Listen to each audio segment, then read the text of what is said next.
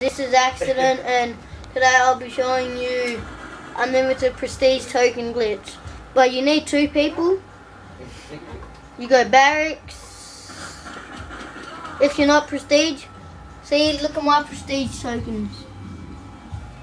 Because you go blind eye, no, you go unlock gear, and then you go perk 1, go to blind eye, but hover over yes, and the second guy with you goes into match, find a match and come back out, and then it'll be in the background when it says yes or no, and then you go back to barracks,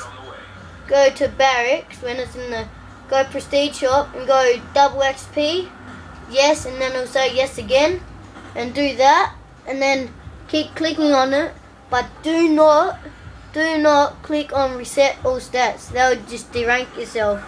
But thanks for watching. Join Noob.